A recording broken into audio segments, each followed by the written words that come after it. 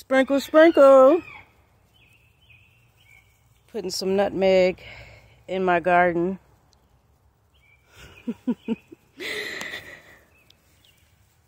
So nutmeg, cinnamon, even the pumpkin spice mixture helps to ward off ants and things like that from your garden.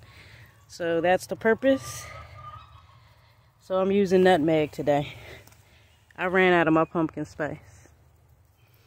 As you can see, I have broccoli. My watermelons. I'm so excited. Like, I haven't seen a real watermelon in I don't know how many years. So it's going to be great to have organic watermelons. I have some spinach over here.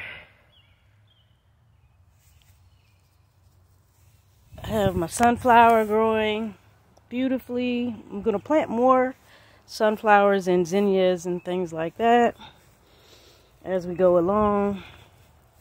Here's the corn growing beautifully.